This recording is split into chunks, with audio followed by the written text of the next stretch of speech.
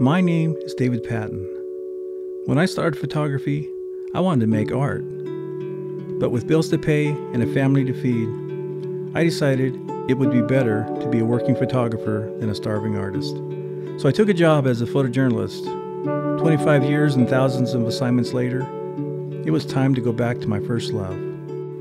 Come along as I follow my passion trying to create art that shows the essence of nature in a photograph. I'll be sharing my successes and my failures in hopes to inspire and educate. This is my journey. This is Riding the Edge.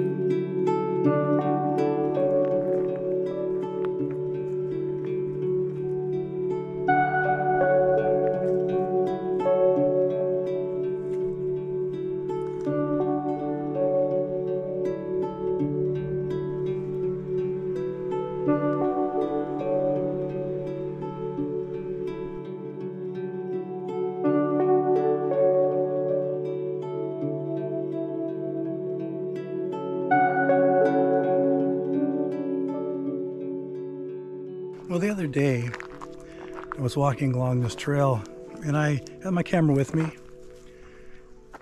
and I started experimenting with multi-shot compositions. I've been doing panoramic images off a tripod with multi-shots and then putting together in post. And I thought, what if I could do this handheld for certain subjects, if the conditions are right?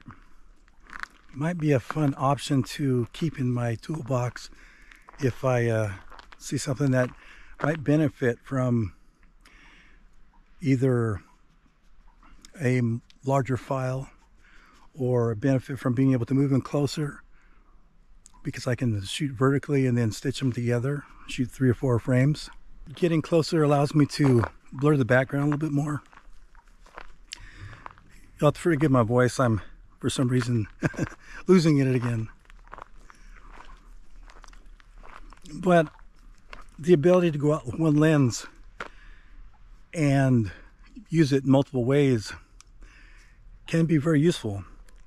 So I think in this video, I don't know how many days I'm gonna be doing this, but throughout this video, I'm gonna do handheld multi-frame images. I don't know what lenses I'll use. Right now I've got a 55mm.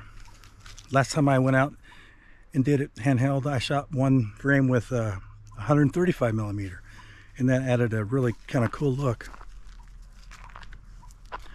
So over the course of a few days, a week, I don't know, we'll see if we can find a few shots. I don't know if we're gonna all be on this trail. I just like to take my camera along when we're going on walks. We'll see what we come up with.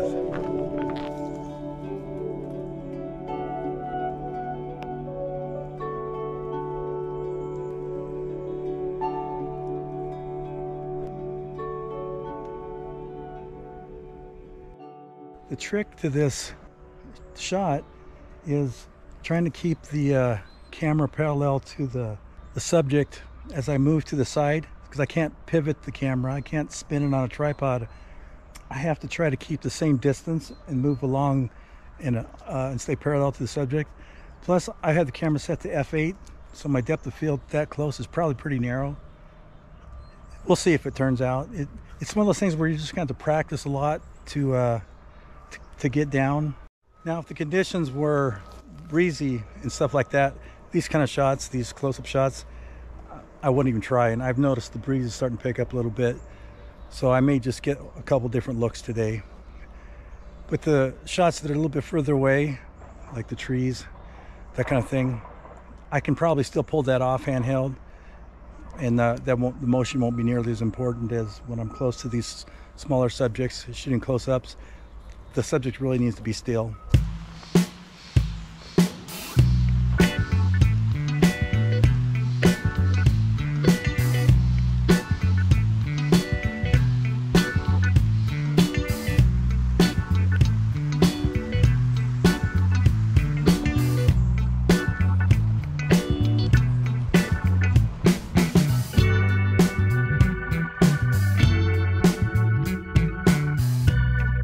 Well, I'm not sure how practical doing this is for my photography, but it is kind of fun to see what I come up with.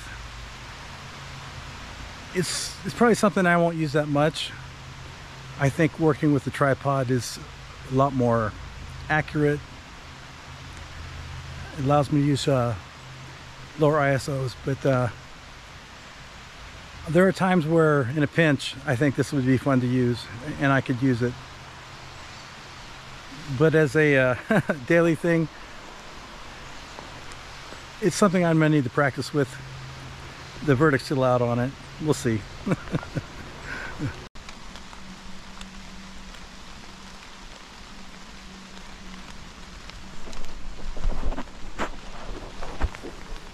starting to rain pretty good. These blackberries caught my attention kind of around these, being kind of framed by these leaves. Now this one most likely won't turn out because I'm really getting in close. The amount of magnification is quite large, but it's fun to see what the limits are with this approach. I'm going to try a few different approaches going from bottom up and from side to side. We'll see which one I like the best. The way the rain's coming down, this will probably be my last shot. We'll continue later.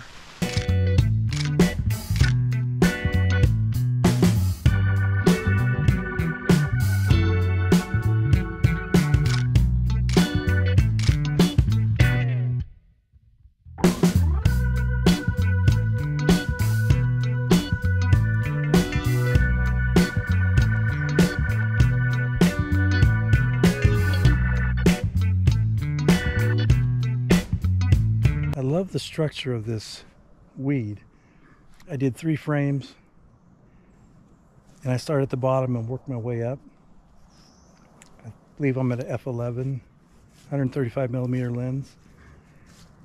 What using a longer focal length does for me is it allows me to isolate this more in front of a darker area. When I start using 50, 60 millimeter lenses, it brings in too much background area. And if there's a lot of light stuff in the back, it really distracts. This is going to be close because there's still some lighter stuff down below. We'll see if it works or not.